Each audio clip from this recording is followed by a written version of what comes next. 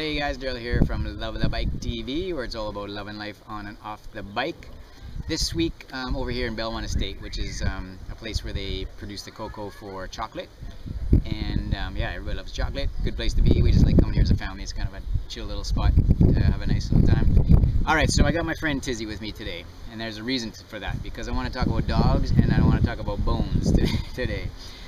There once was a dog. He had a really nice bone.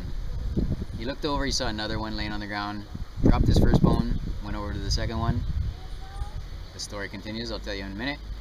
There's another dog that had a bone.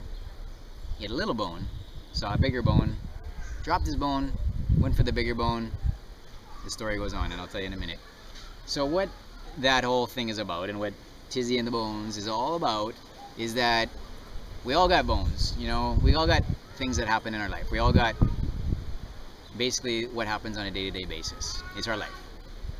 Most of the time it's really good and it's really cool, and a lot of times people start thinking, oh, but it'd be so nice to maybe do that instead, and they kind of give up on this first idea thinking that the second idea is going to be better, and then in the whole process they've lost the first bone, went to the second one and realized, you know what, this wasn't as good as what I had before. Then there's also the situation where maybe you don't have everything you want, you don't have the life you're after, and that's when it's a good idea to drop the bone and go after something that's a little bit bigger. So it's kind of a tricky thing, you know. I always talk on these Loving the Bike episodes about like going after your dreams, searching for what you want, believing in yourself, doing it all, which is totally true. But there's also a flip side where sometimes if you got a good situation, like I know that's my problem. A lot of times things are really good and I just think, oh, but I want something different, I want something better, I want something more.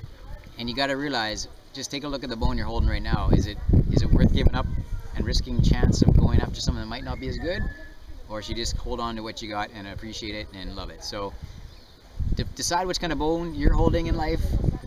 If it is a big bone, I'm telling you right now, just keep it. It's a good one. And we'll see you guys all in the next episode. Ciao guys.